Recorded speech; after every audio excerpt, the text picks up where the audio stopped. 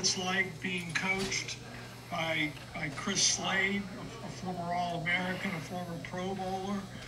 Does that carry some credibility when you look at his resume? Oh, most certainly it does. Coach Slade he's old, old head, but he's been in the league for quite some time. So his resume, especially when he was in college, and even in the league, says a lot. And so he's giving the group a lot of little nuggets of knowledge and allowing us to keep on progressing to get better every single day, especially with Coach Peace at his side, who also has a good resume from being here at UVA alum and then being in the league himself. So both of them, it's best of both worlds. You're far too young to remember Chris's playing career, but do you go back and look at any video and stuff? I haven't gone back. I don't know if it's going to be all black and white, but I'm gonna see what Peace can pull up.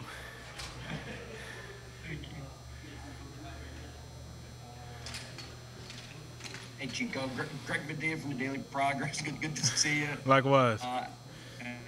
I guess I'll ask you, how many guys deep are you there at defensive end, outside linebacker, the spot you're playing? It seems like you've got quite a few edge type players. Yeah, no, I mean, we got, in terms of like ends and Bennett, we've got like 3 deep for each position. I want to say even 4. And then, in the fall, we've got some big-time transfers coming in and older guys. So it'll be great. It's going to be great in the edge room. And so I look forward to working with them. And we're all going to be able to push each other in the fall to compete for the season coming up. I was going to say, what's the competition like now? With those guys, who else in your position has impressed you? Oh, I would say most certainly Ben Smiley, Mike Green, Deshaun Perry. I forgot Jack Camp. I mean, he's not able to play right now, but we got other guys like Brandon Sheffer, Nate Morris. And so, those guys, they don't have as much experience, but they continue to get better each and every day. Coach Slade talks about us pressing upon us, working on the small things and day by day, and trying to attack one thing by attack it by one, into where we can, get better as a whole. And so, we continue to get right. Morning, Chico. This is Mike Barber from Richmond. I'm curious. Coach Downing was on earlier this week, and Jameer Carter, and they talked about cross-training in their group a lot for different styles, different techniques. Have you been exclusively a stand-up rusher? Are you playing with your hand down? What kind of stuff are you working on? So I'm able to work both. You do it for the versatility, but with when I do have my hand in the dirt, Coach Slade and Coach Downing will critique me.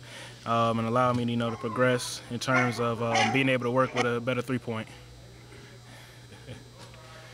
No, you're good. I understand.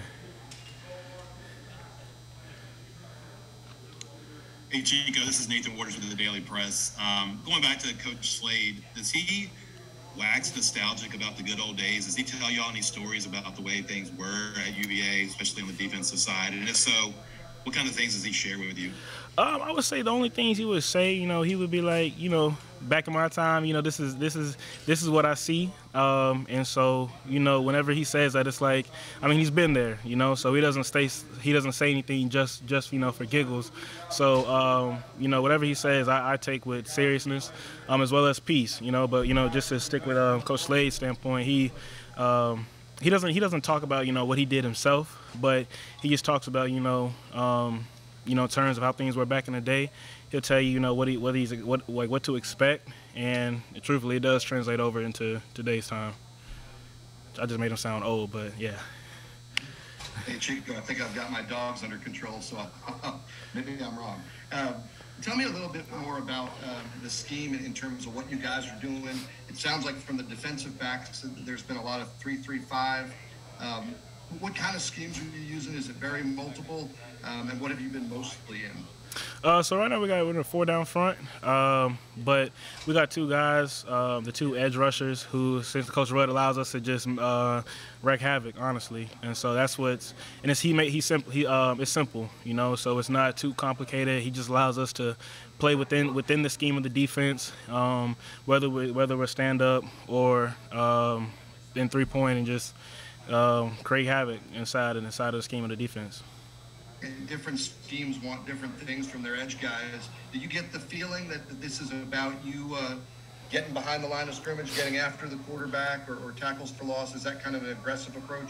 Most certainly, most certainly. You know, I think one of the things he presses upon is his violence. That's one of the first things. He came out with that type of energy when we first met him, with the transition of the staff, and so he's made that one of his core values, and so that's what we carry on onto the field as a defense.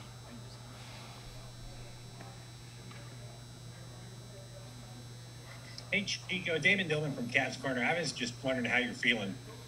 I'm feeling good. You know, it feels good to be back, especially, you know, from this injury. You know, rusty, but you know, it's a day-by-day thing. Try not to work on getting so, you know, worked up, you know, with not having everything right away. And so just building blocks. And so, you know, with the help of Coach Slade and Peace, and as well as the rest of the defensive staff, you know, as a unit, you know, we be able to progress better as a whole.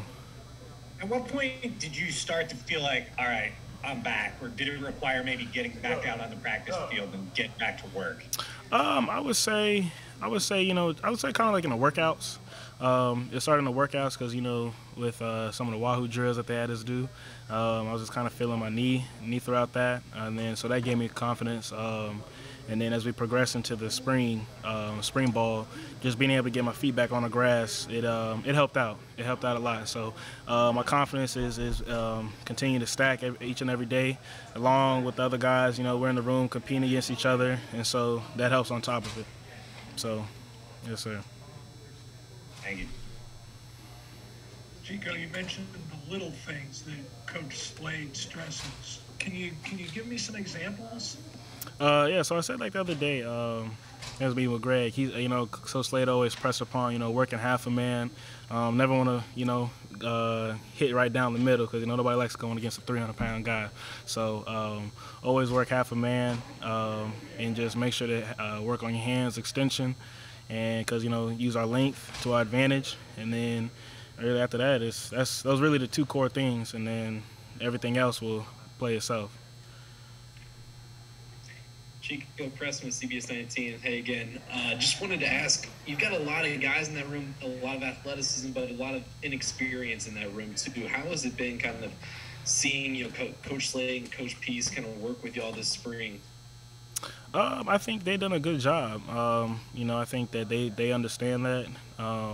And it's not that they, you know, they try to baby us, but they still critique us like, you know, like everybody's experienced. And so I think that's what's helped, allowed everybody to get that confidence. And like I said, like day by day, just keep on working. And so that's what it all boils down to.